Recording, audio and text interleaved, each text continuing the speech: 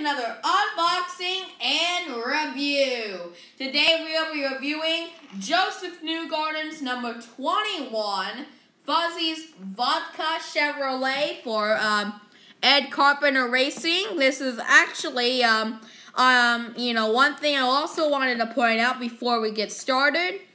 This is an adult collectible, 21 and older.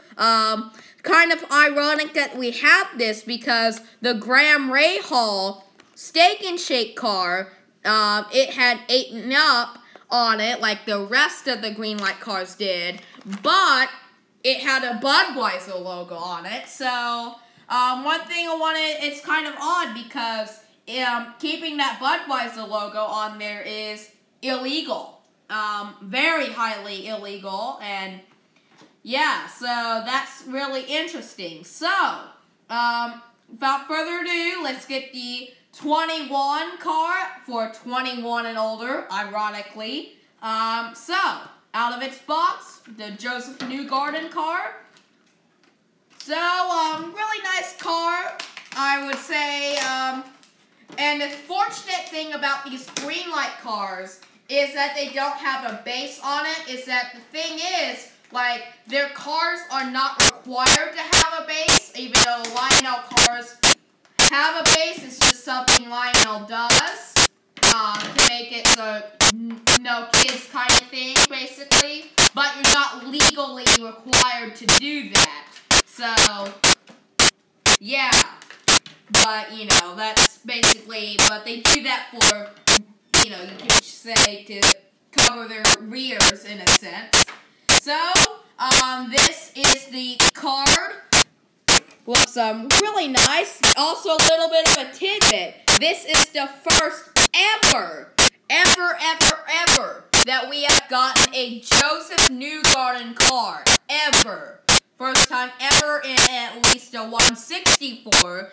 I don't know about a 118, but I know that for a fact this is the very first time we've gotten in a 1/64th scale. So yeah, so without further ado, let's get on with the review. Really nice paint scheme, I would say. I like the little bricks on here with the brickyard. So we have on the front wing Indianapolis Motor Speedway. Then we have no end plate sponsors.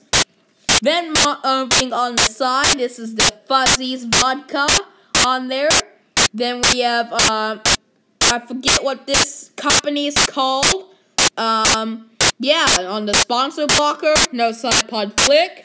This is a very unsponsored car. Then we have on the engine cover, Direct Supply, Chevy. Then we have, Verizon IndyCar series. You have the scoring Polygon. Then we have on the rear wing, Fuzzy's Vodka. Then on the rear bumper, 21 Firestone. And that's it for all of the sponsors. One thing I also wanted to note is that this is actually on an inaccurate mold, as this is the car that this isn't Josef Newgarden's primary car, as it has, this is a special paint scheme that they ran in the Grand Prix of Indianapolis, but yet this car has the oval aero kit, and that's kind of because Greenlight could not produce a road course aero kit, and they decided, well, they had a choice between road course and oval. The large oval and super speedway aero kit. There's two aero kits in Indy cars. One that will be run on road courses and short ovals, and the other that's run on larger ovals. So basically, a large oval would be an oval that is greater than 1 1/4 mile. So, and also, anything up on that is an oval.